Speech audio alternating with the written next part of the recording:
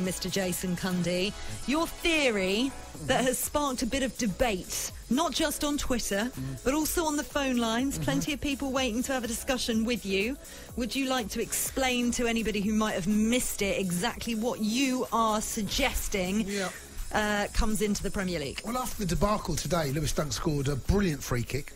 Great initiative. The referee, Lee Mason, blew his whistle and then blew it again because the goalkeeper wasn't ready. I don't understand why the referee has got to restart play once a free kick has been given. Doesn't that for a corner? Doesn't that for a free kick inside your own half? Only happens in and around the penalty area. Once that free kick is given, the advantage should be with the attacking team. The defending team are now allowed to get players back, get a wall, get everyone set. The goalkeeper lines the wall up. He's moving it this foot, moving that. He's on his post, moving. No, once that free kick is given, you have been wronged. It's your right. You're in control of that ball. You should be allowed to take that free kick as quickly as you want. Now, you might not want to take it quickly. You might want to take time. You might want to use the wall as a barrier and a guide as to bend it around. But if the free kick is up there to be taken quickly, why should you have to wait for the opposition to get set? I don't get it.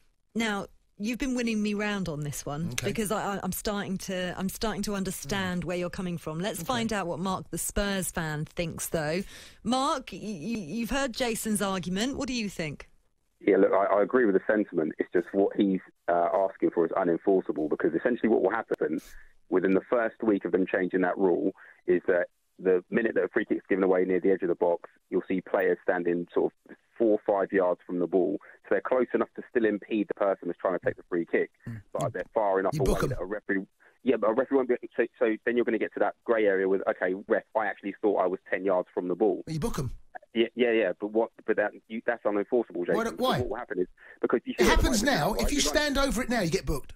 If you stand over it right over the top of the ball, but there will become the skill, which is I'm far enough away that I can still, that the referee can't book me because it looks like I could legitimately think I'm 10 yards away. No, you book them, Mark. I don't understand why you got.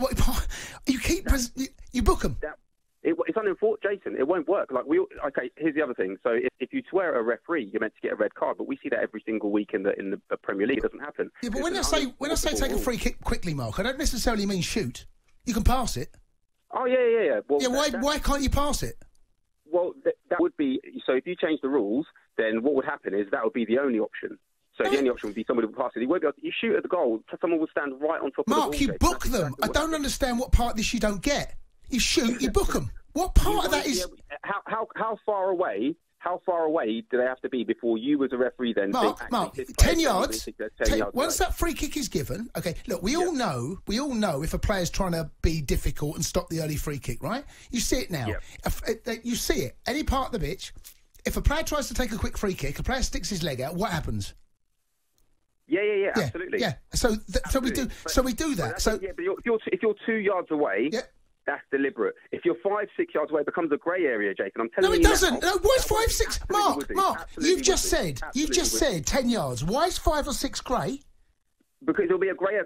No, it's not, Mark. Every single week. Okay, Mark, Jason, it's not grey. When you're playing, being honest, when you're playing, how many times do you see a referee allow you to take a free kick with a wall built where he didn't pace the 10 yards out? Because every single free kick that's given when they build the wall, the referee paces it out because players are never 10 yards away. No, that's what the phone's there for. You'll always argue with the ref saying, hold on, ref, that's not 10. But Mark, you can take it quickly. You're allowed to do that. As soon as that free kick is given, why should you allow the rest of the team to line a wall up?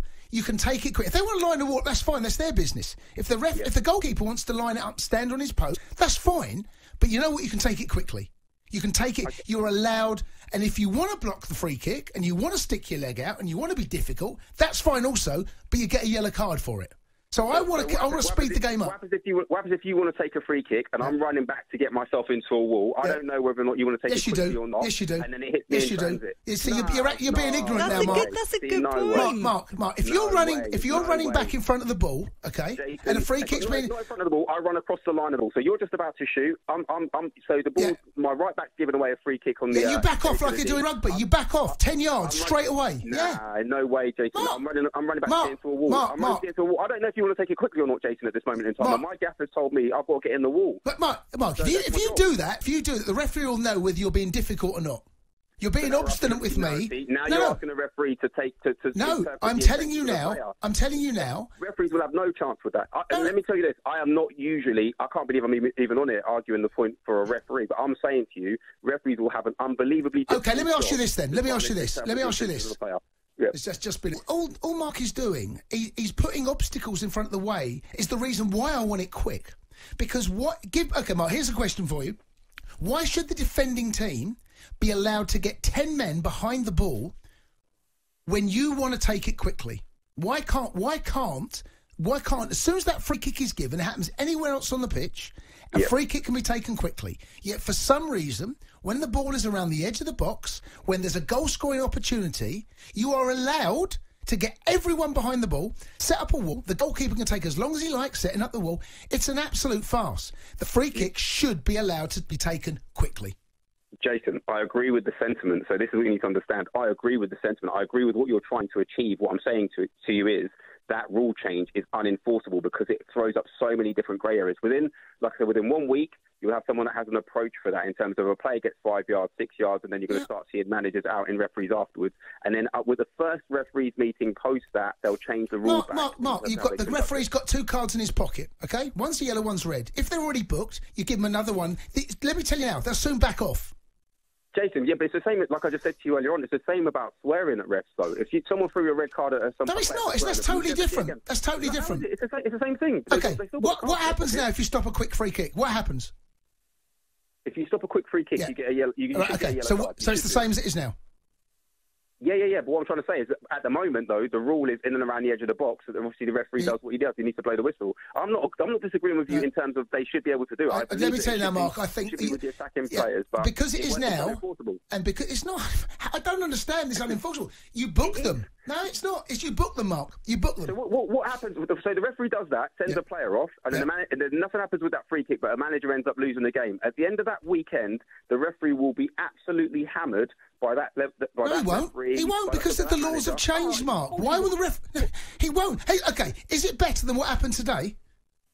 Oh no, today was a mess, but that doesn't happen very often. What happened with Lewis Duncan, the referee blowing the whistle twice? That was just a referee got himself in a situation. I mean, look, he's had a nightmare. I was watching, I couldn't believe it. But what I'm trying to say to you is, I understand what you're saying. I understand the sentiment because of what you've seen today. But that absolutely is unenforceable. It won't work. It just won't work, mate. Listen, I'm calling time on this. I'm done. Listen, Mark, thank you very much. Cheers, you put your argument very succinctly to Jason. I appreciated it a lot. Right, over.